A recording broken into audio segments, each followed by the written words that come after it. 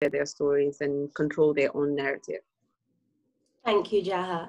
I also want to congratulate you on your recent L'Oréal Paris award. You're now the new face and spokesperson of L'Oréal Paris International.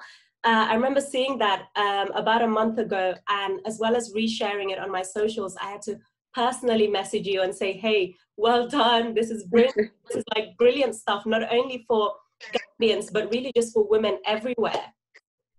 No, I mean, absolutely. I think like society tends to put us in a box. Society tends to think that we can only be one thing and cannot choose. Like if I'm an activist, for instance, people want to see just an activist. But I think the reason why I decided to take the L'Oreal international spokesperson endorsement deal is the fact that not a lot of people from Africa, especially a small country like Gambia, with my background and my story, make it as far as I do.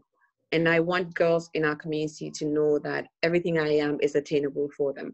I want when they see me, they know that being an international spokesperson for L'Oreal like Eva Longoria or a person like Beyonce is not something that they can never attain in their lives. And it is something that they too can be, and you don't have to be one thing. You don't have to, if you choose to be an activist, that's not all you need to be known for. So yeah, I mean, at first, L'Oreal is not the first company that has reached out to me that wanted me to represent their brand or do things for them. But I've always been cautious about it because I think for years, I didn't want to commercialize myself. I didn't want to commercialize my brand. But then you get to a point where you realize that if your values and the company that is asking you to do that is the same. L'Oreal is known for their women's empowerment stuff and the things that they do. And I share those same values. And ever since I started my activism journey back in 2015, L'Oreal was the first company that gave me an award on my work on FGM. And ever since then, they've been super supportive, and they've been on the journey with me. Every time I'm doing something, or every time I'm in New York or I'm in Paris, they're always involved and actively care about the work that I do. And to me, you know, it wasn't just about being a face of a makeup brand, but as a young African, like I know our continent and I know our people. By becoming a brand for L'Oreal, I get to represent that identity. I get to represent my Blackness, my Africanness, and everything that we are. And even push for products that are catered towards us, being that they're the biggest cosmetic brand in the world. So I think it's a huge opportunity for us, and I'm very excited. Absolutely. So Jaha, a lot of people are familiar with the work that you do and with your organization as Safe Hands for Girls. But in order for us to better understand, I'm keen to kind of go back to the very beginning and where it all started. And I want to start by asking, who was Jaha as a young girl before everything happened, before the FGM, which we'll talk about in a moment, and before the child marriage, which we'll get into in the second part of the show? Who was Jaha as a young girl? So I think a lot of people that remember me from my childhood would tell you that I was very stubborn. Before I left the Gambia back in 2015, 2005, around 2004, 2005, I attended Ndaws Comprehensive, and I was always an organizer, which is definitely part of who I am. I mean, I got into a lot of troubles because I was always, I was just always troublesome. I was part of Lend a Hand Society from a young age, and I think Lend a Hand in a lot of ways built me into who I am today. And you know, at those, if we had Ebe Days, I was part of the organizers. If we had talent shows, I was always performing. And I remember there was a time that Mrs. Ndao suspended me and then expelled me for senior secondary. And she said it was myself, Yamofai, our whole clique. Mrs. Ndao said, may God rest her soul, said we wouldn't come back to Ndaos because of just how troublesome we were. I mean, I have very happy childhood memories. My mother's from Sierra Leone. And, you know, I grew up in a big family with my mom and my dad and my siblings. And, you know, I draw a lot of my strength from my mom. And I think I'm more like her than anything else. She was an amazing woman. And she was she was everything. And, growing up, I was very happy. I was very assertive. I was the troublemaker. I questioned everything. I mean, I think I remember when I was a kid, I would question my dad, why do you have more than one wife? I would feel bad whenever something didn't go well at home. So I was never content with the things that I saw that I didn't think were just. I never liked the idea of the caste systems that we have in our communities. I always, something in me, and I don't know why, but I think I came into this world that way. So very inquisitive. Very. Now, so in going on to the topic of FGM, I'd like you to first of all explain what it is to anybody watching that doesn't know, and also the different types and levels to it, because there are different types, aren't there? Yes, so I think with FGM, there are 3 types of FGM that are known. And in the Gambia, type 1 and type 2 are the ones that are mainly practiced. And then in the Fula and Sarahule communities, they practice type 3. But female genital mutilation, basically in Wolof, they call it haraf. In Sarahule and in Fula, a lot of people also refer to it as sunnah. And then in Sose, I think they call it nya. I'm not good in Sose, so I'll just leave that alone. So yes, but it's the partial or total removal of the female genitalia. And, FGM can go anywhere from cutting part of the clitoris to cutting all of the clitoris, as well as the labia. And, in extreme cases where a woman is sealed, and in a place like Gambia, they do what they call fata, wherein your own tissue is used to do it. But in places like Somalia, thorns are actually used to stitch the female genitalia together, which is the most extreme form that I've seen. Fortunately, I've never seen or heard of a case like that in the Gambia, but in places like Somalia, in Sudan, yes, that happens. So personally, I went through FGM when I was 1 week old, but it's not something that I remember going through.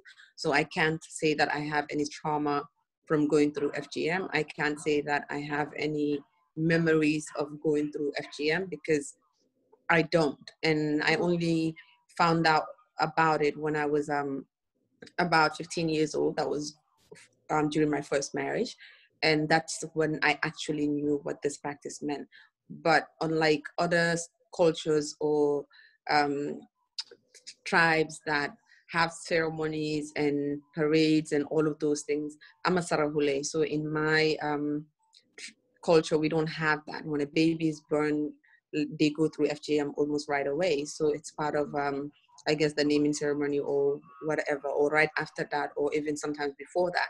So yeah, pretty much that's it. And is there, it's obviously a very painful experience. Is there any form of anesthetic or anything that's given for the pain at all? No, I think with FGM, I mean, it's like the way male circumcision is performed in the Gambia to this day. It's usually not even done by doctors or midwives. It's usually done in traditional settings, and these are people that have no knowledge of the female anatomy or what they're cutting or what it represents. And there's usually no anesthesia or no numbing. And I mean, people that remember what they've been through, they've expressed the traumatic and the psychological effects that it has had on them. And, I can't say that about myself because, like I said, I was too young to even remember anything. So, yeah. Jaha, you must have surprised quite a lot of people, especially in our communities. We know what it's like when you revealed your own unpleasant experiences about FGM. Tell us about some of the reactions that you received.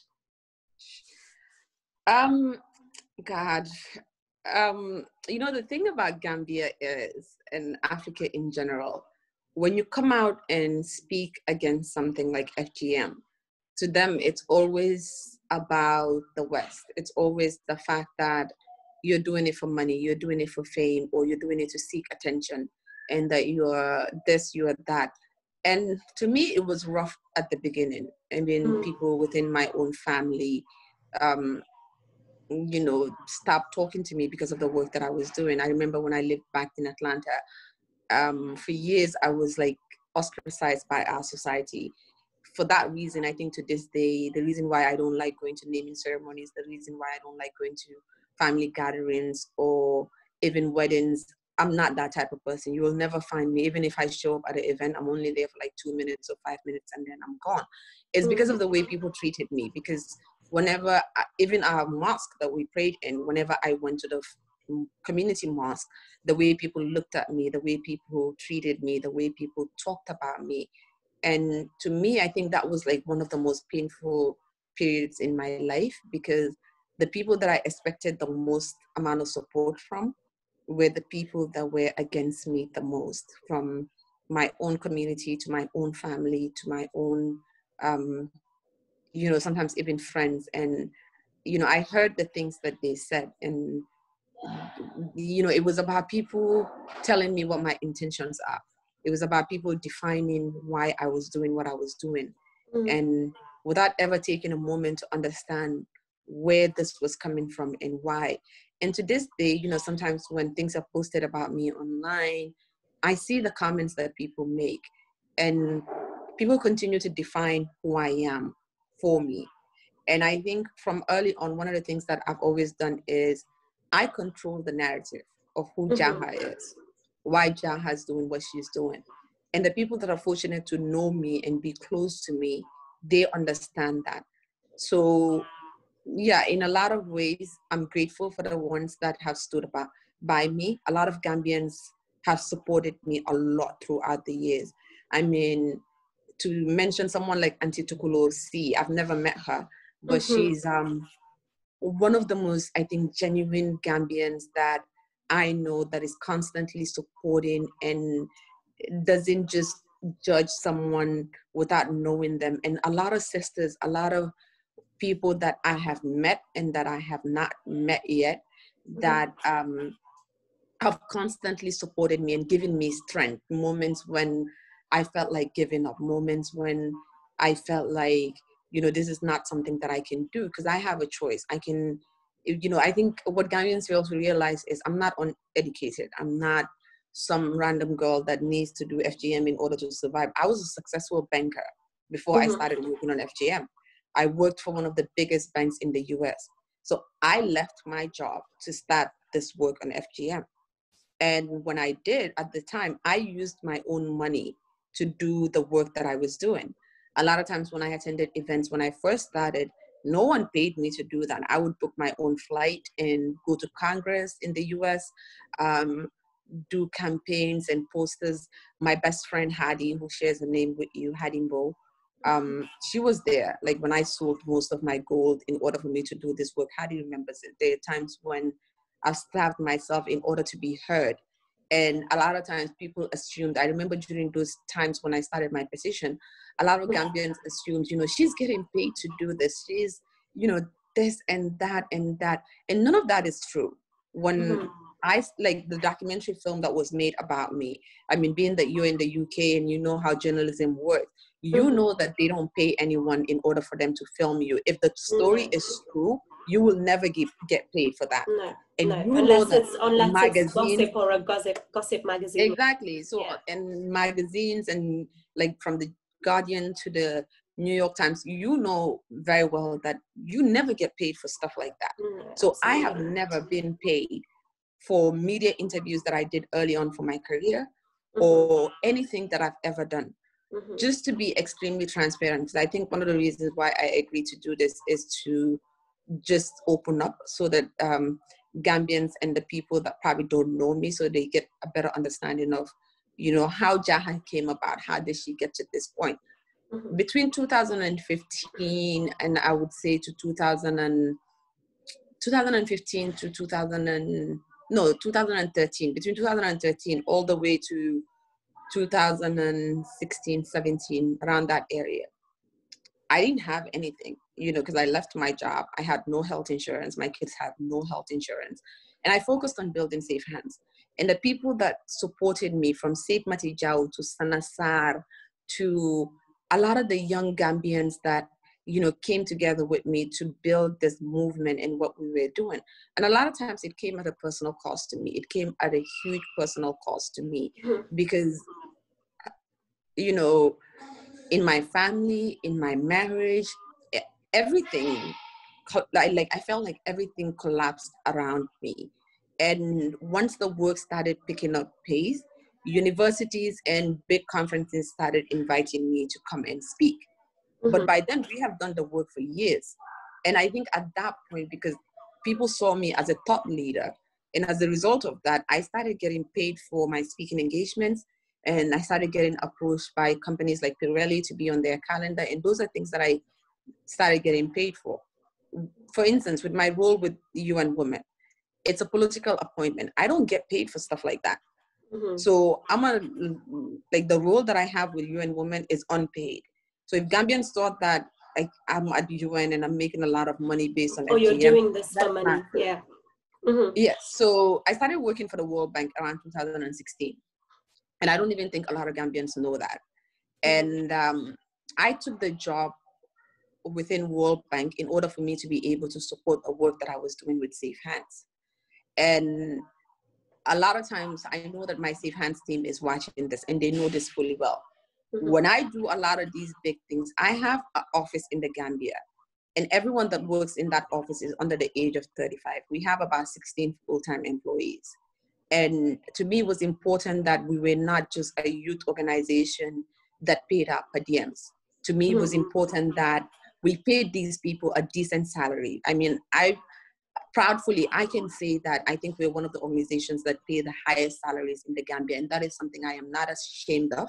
It is something I am very, very proud of, because at the end of the day, I don't think just because you care about an issue, you should do it for free.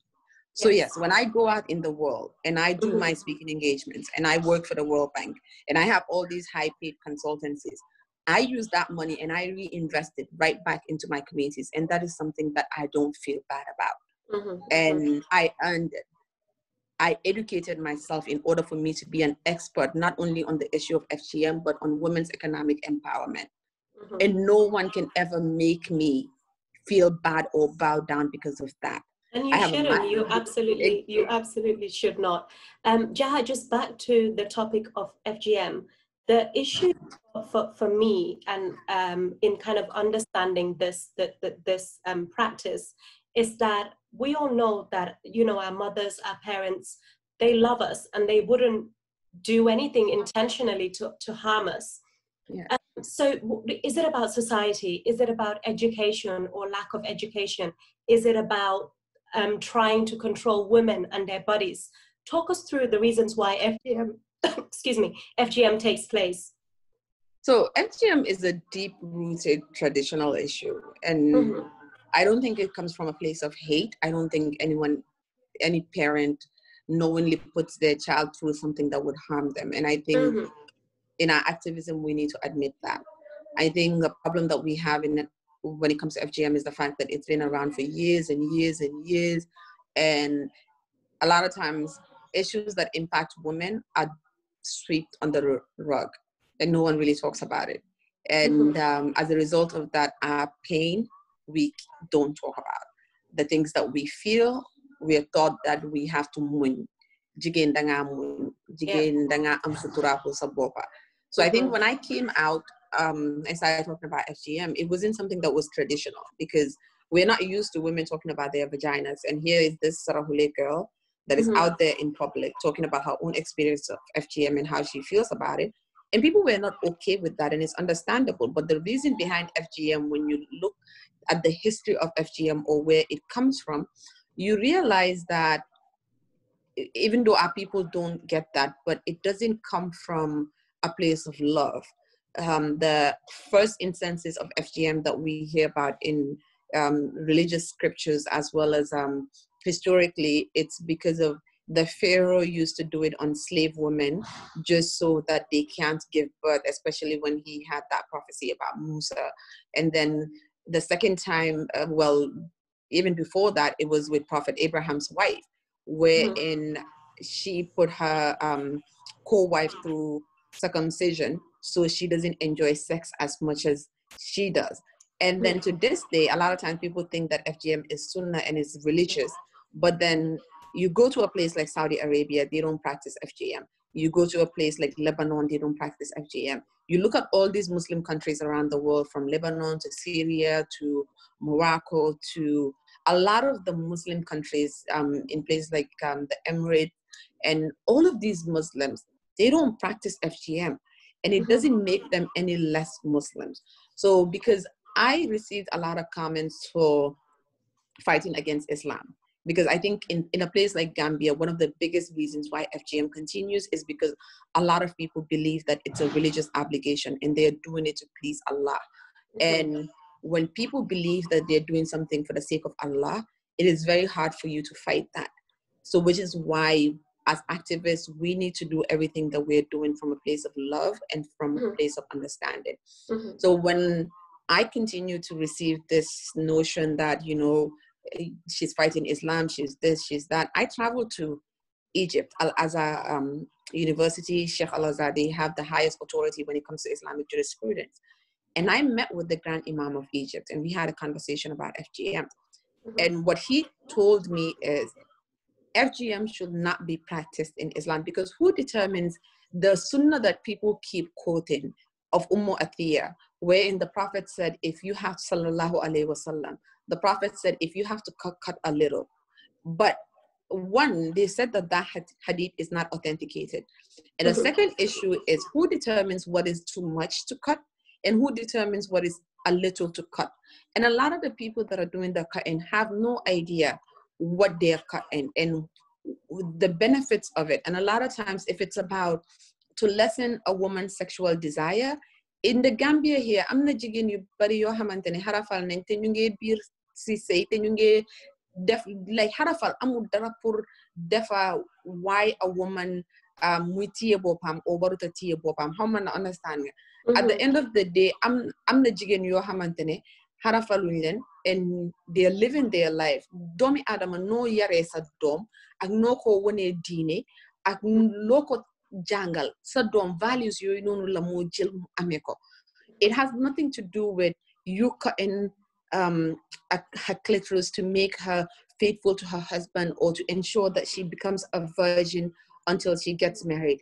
And I think we need to have this honest conversation within our communities. We need to have this honest conversation within ourselves and realize that is the values that we instill in our children, is what we teach them about who they are and why they should be the way that they should be. You teach them about suñ diine, ñu won leen, ñu xamal leen seen boppa pour jigéen mu mun a respect boppam, mu xam boppam, xam lan la war a def ak lan la waruta def. Waaye nekkul ne pour jël sa doom dugal ko lël loolu mooy tas sa doom mu yaru. Nekkul ne loolu mooy tas sa doom. It has absolutely nothing to do with that. For me, si aduna looyu si yarin bi la. And I think that's the reason behind, like in the social language, for instance, they call women that have not been through FGM solimas.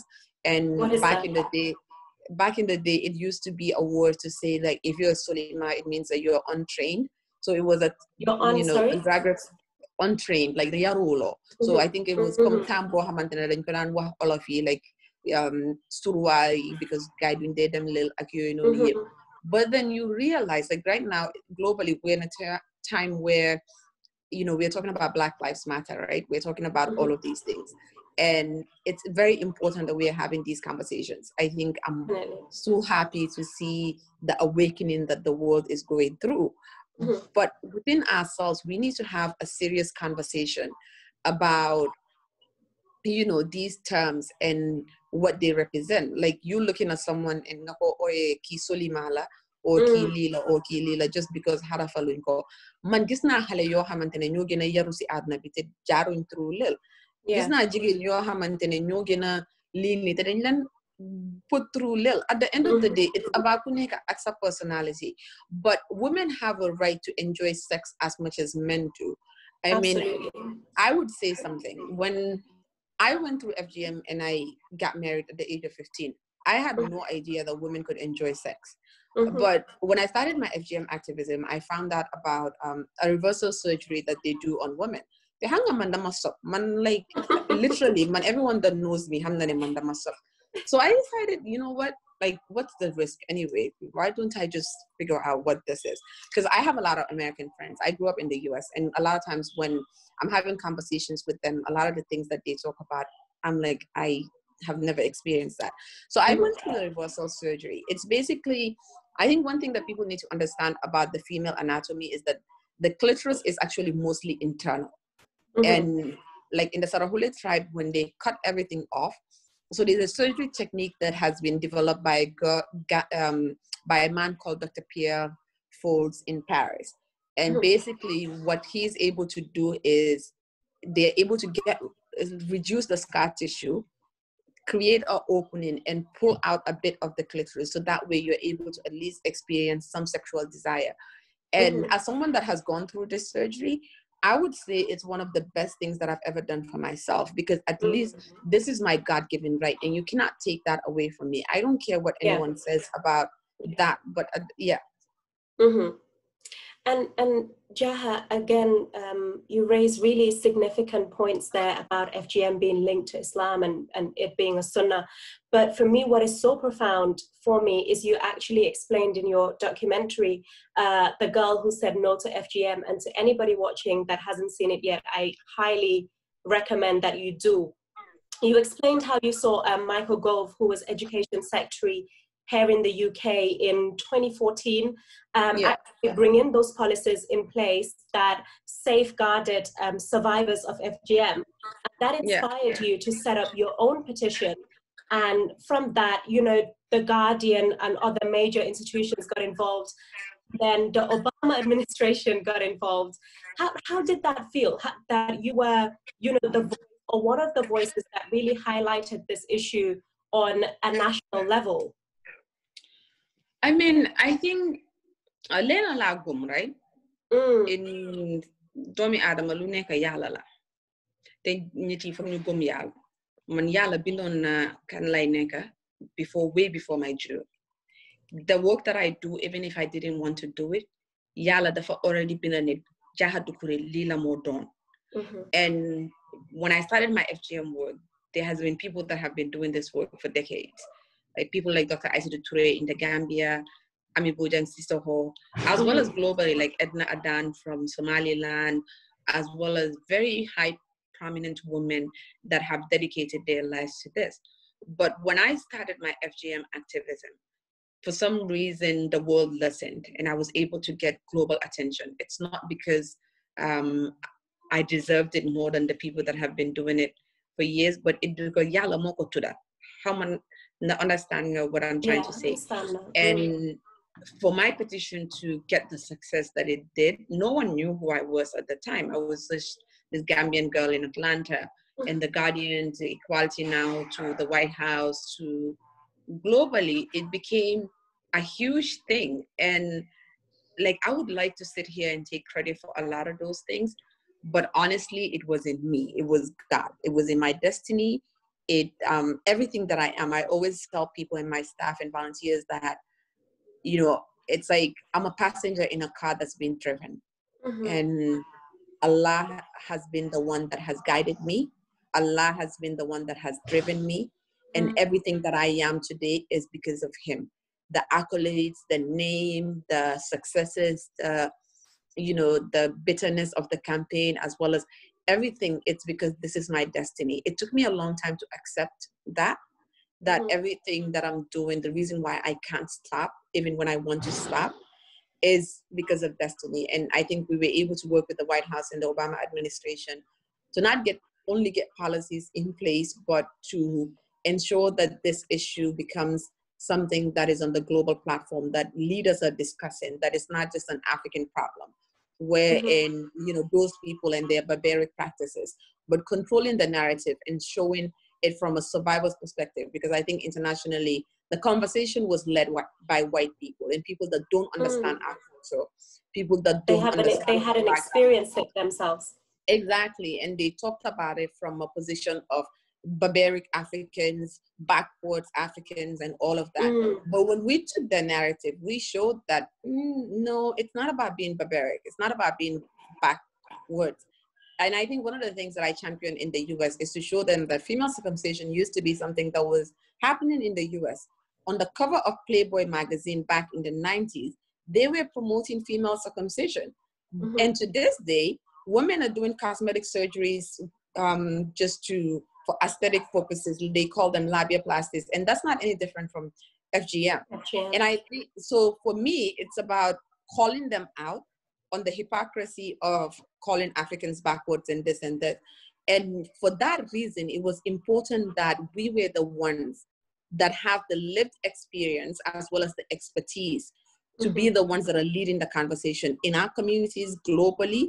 If there are decisions that are going to be made about FGM, we need to be at the table and we need to be leading and championing those conversations. If there are laws that are going to be made about our people, about our communities, we need to be involved in those policy decisions as well. It's not about talking about us without us. So there's like, I think what we made clear is you're not going to continue having conversations about FGM without us. And we need to respect our families. We need to respect our parents. We cannot end FGM without respect. And I think we need to keep that in mind. Yeah. And again, with the documentary, the pivotal moment for me that really got me was when your father agreed to not carry out FGM on his youngest child, your youngest sibling at the time. How did you feel in that moment? I think when I was watching it, I was like, Alhamdulillah. No, I mean, in my family, like even with my siblings, I have older brothers and they don't practice FGM on their kids. My brothers are probably watching this right now. And so it gives me a lot of pride that, you know, because of the decisions that I made early on, regardless of how difficult those decisions were, that it has had some impact on my family. Like all my their daughters that have been through FGM would be, you know, 1, 2, 3. It's one-offs. But ever since I started doing this work on FGM, none of my siblings have put, and they're still having kids, have put their daughters through FGM. I know one of my brothers told his wife if they put his daughter through FGM, he would divorce the wife or something like that. And I look at my own daughter, Khadija, for instance. When I was Khadija's age, I had a husband. I was already promised to someone. And I look at Khadija and see that she has none of those things. Like, you cannot come to me and tell me, oh, the mabuga takalsa don't be more. So I'll probably kill you if you tell me that. So for me, it's about seeing how things have changed within my own family and within my own society. I mean, we were in Gambisara recently doing rice distribution. It's about the way perceptions are being changed. It's about when we travel across the Gambia, even though majority of Gambians still believe in this practice, but it's a level of support that we're getting from communities and the fact that they appreciate the work that we're doing, the testimonies that we're hearing from women and how they've decided that this practice ends with them. And I believe that Gambia would end FGM. I think FGM would die a natural death in this country because back in the day, every summer we see kids being paraded around this country in their, you know, Dengina Lil and Kankurangs and all of that, girl children. Now we still see cases of boys, but since I've lived in the Gambia in the past 3 years, I have not seen a single parade of circumcision in this country. So that in itself is victory for all of us that have dedicated ourselves to this. So you talk about FGM not ending yet in the Gambia, but it has been banned, and that was as a consequence of your campaign. How did that happen? So I was in the Gambia with The Guardian at the time, and President Jammeh, you know, no one really knew where that man stood when it comes to FGM because he didn't talk about it. And I remember FGM was banned in like national TV discussions and radios and all of that.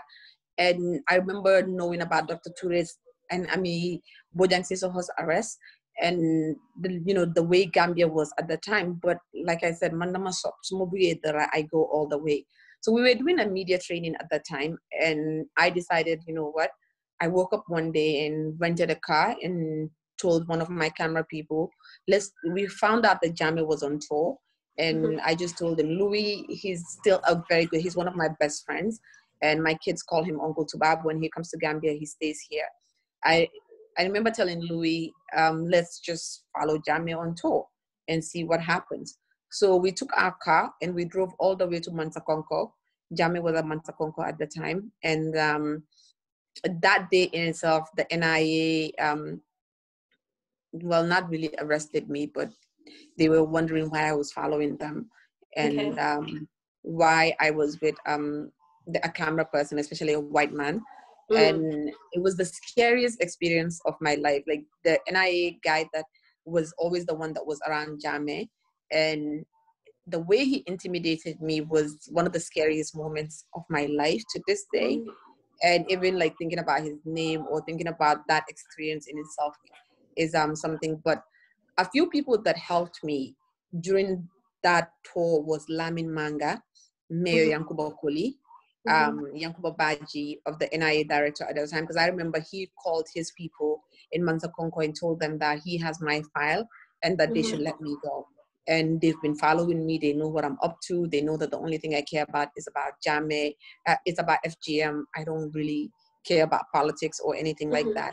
So I think then Yankuba Baji of NIA, as well as Lamin Manga, and a few of the ministers at the time, including Omar Sy, who was the health minister, and a lot of the ministers had my back. And, you know, when we arrived in Basse, so even after the NIA issue that I had, I didn't go back home. We still followed Jammeh to Basse. So when we arrived in Basse, I think they had a conversation with Jammeh, and Jammeh asked all his ministers that were present during that tour to have a meeting with me, from Mama Fatima Singate to all of them. I had a conversation with them. And then, you know, they reported back to Jammeh what I said and why I was following him and why I wanted to meet with him. So I had a conversation with Jammeh. And then while I returned back to Serakunda, I mean, the conversation wasn't an easy conversation, because I remember Mama Fatima Singate, for instance, the night that I had to sit down with them, told me that their mothers have been through FGM. We've been through FGM, our sisters. How do we criminalize a practice like that? And I remember leaving the meeting very hopeless. And I returned back to Serakunda. When I returned, I was called and told that my children were involved in a car accident in Atlanta. So I took a flight to Atlanta that same day. And when I arrived in Atlanta, luckily my children were okay. But then I received a call from Lamin Manga, and he said that Jammeh was about to make a big announcement and he wanted me there. So I jumped on another flight again, back to Gambia the same day.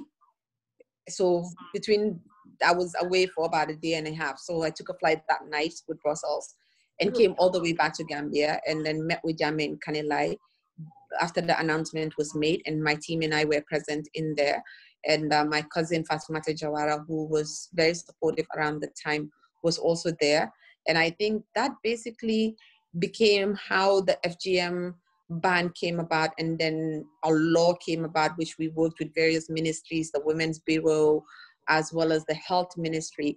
So I think behind the scenes, a lot of people didn't realize that this took a lot of work. We worked with KMC, we worked with Banjul City Council, we worked with the Health Ministry, the Education Ministry, the Justice Ministry at the time, people like Lamin Manga, people like, I can't remember who the SG was at the time, but all of those people were involved and they supported me at that time. And to this day, I am grateful, because in a way, I feel like they saved my life as well.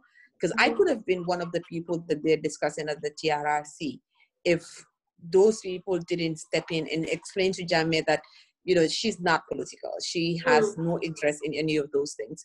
So in a lot of ways, I am very grateful, because I think that I am partially alive because of them. Okay. Now, Jaha, we're going to move on to the second part of the show, which is about child marriage. Child brides and child marriage is something that is deeply disturbing for a lot of us. Around 700 million girls around the world right now are forced into marriage and sex and having children while they're still children themselves. And in sub-Saharan Africa alone, we've seen that almost 40% of women are married before they turn 18. You found out yourself, Jaha, that you were engaged when you were just 8. You moved to America to be with him when you were a teenager. When did you realize that you were too young to be married? And I ask this because I think, from my experience, certain things happen, and at the time, I don't really realize that, okay, this is wrong or this shouldn't have happened. But it takes a while later for you to then say, okay, this, this is something that is wrong and shouldn't have happened. So when did you realize that you were too young to be married? I mean, I was never okay with the idea of me having a husband. People that knew me at Naus would tell you that I was very stubborn in school. I was always causing troubles. So there was a time that I think we were in grade 8 or grade 7, that something happened at school and I was either suspended or my parents had to come to the school. My mother was still alive. And, I remember she came to my class and told everyone that I have a husband, and that like the boys should stay away from me, because I was ever since I was young, I was always with the boys, and jumping the fence, going to Mango Island, doing like everything bad that you can think of. I was probably part of it. And my mom, when my mom was tired of all the mess that I was getting involved in school, she just came to my class and basically told everyone that she's married. And I remember being so mortified at that age, because I was just a teenager. I had maybe someone that I had a crush on at the time. Every girl experiences that. And so imagine my mother coming to that same class and telling everyone, including that boy, that she's married. And for days I couldn't go back to school. And I remember when I finally went back to school, I started wearing ibadu. I don't know why, but I think I put on the ibadu for 2 weeks, wherein I changed my uniform.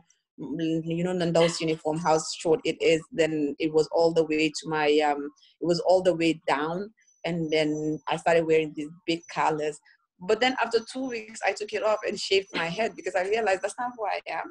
It's not you. I don't know why. And my mom was still that during this time, and I remember she insulted bastaras bile luta nga dem def loba ma jëndal la piece yu es ñewal la uniform yu es ñep tek na nga ibadu nga dem gene kala. She was so furious when I did that. But that just shows you I've always been this way. It's not something that started, but the idea of child marriage was never something that was okay with me. And being that I was a member of Landehan Society, we, from a young age, they instilled certain values in us. And I remember we used to have say Jalo of GRTS. We used to have children's TV with Say Jalo. And I would always bring out the issue of child marriage in that show, because I knew that I was going to be a bride. All my sisters before me married off at a really, really young age. But for me, the reason why I think child marriage is even more painful than FGM is a child cannot consent to sex. And when you force a girl to get married, you've given someone the right to rape her. And I hate the idea of not having a say on who you become intimate with. And I think a lot of times people don't realize that's a trauma that you never get over. Personally, when I think about myself, yes, the FGM stuff, I mean, I've had reconstructive surgery. I'm over it. I'm just campaigning so that it doesn't happen to my daughter and girls like her. But the child marriage stuff is something that I can never get over. It's something that I would never forget. It's something that I would never heal from. And it has shaped me. It has shaped a lot of who I am and the way I think. I mean, to this day, I still have, I would say, that one of the worst anxieties. People that are close to me would tell you that I suffer from anxiety attacks a lot. I am constantly on Xanax and pills. And a lot of that is rooted in the experiences that I had as a child bride. And the fact that I was forced to live with that and not talk about my pain and just accept that as the normal, because my sisters have been through it and no one else is complaining. I don't have any right to be against it. I couldn't make that choice whether I was happy or not. I forced myself to smile and just accept that. So to me, it's you don't get over that, and you don't just forget about that experience. And to this day, it's really, really bad, because I get messages online all the time from girls, be it on Instagram or on Snapchat or even on Facebook, that are constantly telling me how unhappy they are. Sometimes it's their parents want them to marry their cousins in order for them to give them papers. Sometimes it's they've already been forced to marry someone, and they feel trapped and they don't know what to do. Like, one thing we need to realize is, as young Gambians, we're very obedient to our parents. To this day, I am. I mean, like, for instance, man suma papa su bugutee dara, like, jaral na ma sama dee dan ma go against lu ma wax. Even su dee dama muñ pain bi, if my dad doesn't want something, I have so much respect for him that I would accept that. So, which is why in my work, we plead with parents. We show them that positive role models in our communities. Just because sa doom bu jigéen danga ko bàyyi mu jàng ba pare, du tax mu bañ a sëy, or du tax, because man, a lot of times suma posté suma doom yi on suma Facebook or even on Instagram, I get a lot of dama dee delete seen comments yi, because nit yi dañ ma dee saaga di ma wax ne dama jur sa own doom yi nga bàyyi doomi jàmbur yi. Man maa jur suma ñetti doom yi, like, literally. It's like people don't think I have kids, and people think that I'm against marriage or anything. Man kenn gënul ma bugga affaire tradition, affaire culture, ak affaire sëy. But children cannot consent to sex, period. It has to happen at the right time. Exactly, it has to happen at the right time. And xale yu jigéen yi su leen dimbalee gaay jànga, and gaay tollu foo xamante ne mature nañ, they're able to make better decisions, make conscious choices, and help their community. So, man, that's my thing. So, Jaha, clearly you and I condemn this practice, but some people don't feel the same way. And I just want you to talk us through the reasons why this happens. You know, is it about money? Is it about financial security?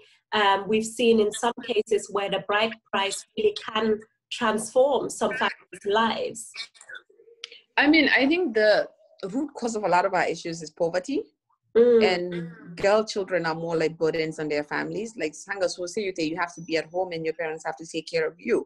And a lot of times, don't bujigen then call here to say, but we don't actually see women as people that can contribute to society or people that can add value to society.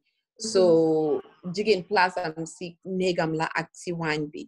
So I think a lot of times, but sometimes it has nothing to do with money. Like, for instance, Nyunsun family and Nyunsun tradition. Man smanyam papa nyoy won diamond traders in Sierra Leone and Angola, so it had nothing to do with money.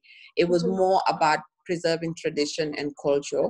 It was more about come hanga sa dom bu jigen so age time yi say ko wara yobu mu say ñom sen parents yi lol lañ den gis ñuy def sen ñeneen ak ñeneen. I mean, my baby sister lives with me, and she made that choice who she gets to marry. And at the end of the day, it's like seeing that those traditions are changing. So yes, sometimes money is a contributing factor, but other times it's not. It's more about gacha bi, because so be rate say you law gacha bobu dafa nekk loo xamante ne am na famille yu bari duñ ko accept. Then pour nga nekk yow jigéen yow kenn amuloo jëkkër dafa nekk loo xamante ne am na traditions yu bari acceptuñ ko. I think it's so sad how, you know, it's like regardless of what you achieve, and I had this conversation with my friends, it's regardless of whatever you achieve, it's, you know, it's still not good enough. If you're not married, it's not. No, it's exactly. If you're not married, or if you decide to leave a marriage, or whatever the situation is, society can't accept that, because to nyom, like, you're only as good as you being someone's wife, or you being someone's daughter, or you being someone's mother. As a woman, that's all you'll ever be. You cannot be an individual. And I think that in itself is very problematic. But the thing that we need to talk about is, how do we ensure that we delay marriage for girls? How do we give them the same opportunities that we give our sons? How do we lift women out of poverty? How do we economically empower them? And I think this is the conversation that I've been having. We've shifted our work a little bit to focus more on the economic sides of it, because money is power, whether you like it or not, whether you admit it or not, but money is a powerful tool. And if we're able to empower women and show them, girls like you and I, for instance, that are doing our own thing and still connected to our culture, still connected to our home country, still connected to our people, so that they understand that when a woman makes money, she reinvests that money into her community. When a woman becomes someone, she not only becomes someone for herself, but she becomes someone for her whole nation, for her whole continent, for the whole world. A lot of times, go is take here, def moy dañu dem takki benen jabar, or dañ ko dem jox xale jigéen yi, or pisi pasar, like that's what men do. But so setlo jigéen su amé dara, jigéen lu mu dee njëkk a xalaat mooy naka lay teralee suma papa, naka lay teralee suma yaay, naka lay teralee suma mbokk yi, naka lay dimbalee suma nit yi. And by us showing that there's more people like us, and that taxul ñu yaaxu, taxul ñu bañ suñ aada yi, taxul ñu nekka lii or nekka lale, the more you continue showcasing positive stories within our country or within our continent, I think loolu dina tax parents yi suñ ko gisee dinañ wax ne ok man it bugga naa suma doom mu mag mu mel ni Haddy, bugga naa suma doom mu mag mu own network am comme Fatou Camara, bugga naa suma doom mu mel ni Mama Linguère Sarr, bugga naa suma doom mu mel ni Aïssatou Touré nekk vice president in Gambia. Loolu yëpp, that's the story that we need to tell. And again, it's this issue of culture. And how do you even begin, Jaha, to change a culture that doesn't even acknowledge, when we talk about child marriage, we talk about consent. How do you begin to change a culture that doesn't acknowledge things like consent? We've seen what's happened early on in with the case of Hadija, who was a 5-year-old that has been raped by her uncle. 90% of the comments that I've seen on social media are blaming the mom. They're saying, well, what did her mom do? Why was her mom not there? How do we change this culture? So when it comes to rape and child molestation, I don't know about people that are watching, but personally, I don't know any girl in this country that I grew up with that has not been molested at some point in their life, including myself. I don't know of anyone. Whether you were going to school, teacher Bilal Saweni, or definitely, I don't know anyone that hasn't experienced that. And this is like how experience would do. A lot of times when we experience these things, we don't go to our parents and tell them that someone did this to us. We are ashamed because we will be blamed for allowing it to happen. So a lot of times you grow up with this, and it's not any different with what's happening with our children. My daughter's name is Khadija, and she sort of looks like the Khadija from Sierra Leone. And to this day, I haven't been able to comment on it because every time I see her picture, I see my daughter. And if someone did that to my child, it would never get to the police because I would kill them before it gets to the police. And ever since we moved to Gambia, you know, I've been very protective of my daughter. Like, for instance, my sons can go for weekends in their dad's family house, but I don't let my daughter go. Even to my own dad's house, I don't let my daughter go because I'm constantly afraid of, you know, exposing her to the things that I was exposed to as a child. And I've sheltered her in a way wherein sometimes I'm worried about, you know, what would happen because people don't understand consent. Yes means yes and no means no. And a lot of times you can't violate a child like that. And, you know, we need to have these conversations so that, like, I have that conversation with my daughter. She's 10 now. But like, whenever, like, Khadija is so assertive, even if she sits around you and you make her uncomfortable, she'll come to me and tell me, Mommy, this person makes me uncomfortable, and I kick them out of my house. It doesn't matter if I'm the same mom and dad with you. I don't care if my daughter is not comfortable, but it's because I've had that conversation with her. My mother didn't have that conversation with me. And I'm sure a lot of parents are not having that conversation with their children. So from a young age, because I know the culture that we have, so I made sure that, you know, I am having that conversation and that open relationship with my daughter so that if something happens or she sees red flags, like for instance, there was a time that I traveled and they go to Dara at around MDI every Saturday and Sunday. And the driver didn't pick her up because of whatever reason. So we had to get a new taxi driver to go pick up Khadija. Mm-hmm. And when the taxi driver arrived, Khadija didn't know her. Khadija was like, I don't know you. I'm not going into your car. Mm-hmm. And the taxi driver was like, but your aunt sent me. She's like, yes, but you need to call my aunt for me to actually verify that my aunt sent you before I go into your car. My mother told me not to go with anyone that I don't know. Yeah. So the taxi driver called my sister and she was like, did you send this driver to come pick me up? And then she said, yes. And she was like, okay, then I can go, but I'm not going. So these are conversations that we need to have with our daughters. And we shouldn't blame them for things that happen to them. It's not their fault. No. If we're not talking to them, if something bad happens to them, somehow we blame the mother or we blame the child that momoko utal bopam. That's not how things operate. Predators don't ask for consent. And children don't even understand a lot of times what's happening with their bodies when you're doing these things to them. No. We only hear about the cases that go bad, whether someone dies or someone ends up in a hospital. Those are the only times we hear about molestation, but it's happening every single day, sometimes right under our noses. And we, rather than saying that we should teach our daughters to be this or that, we should teach our sons to behave. Exactly. Our male children need to understand that this is unacceptable. They need to understand that a woman's body is her sanctuary.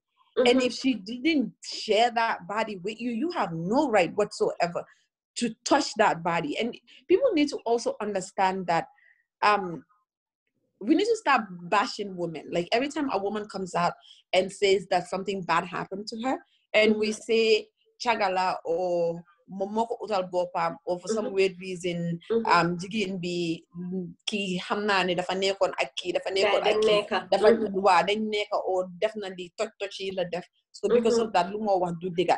Just because man I went around sleeping with so and so and so doesn't mean that if someone rapes me it's not true. It's still rape. How am I understand what I mean?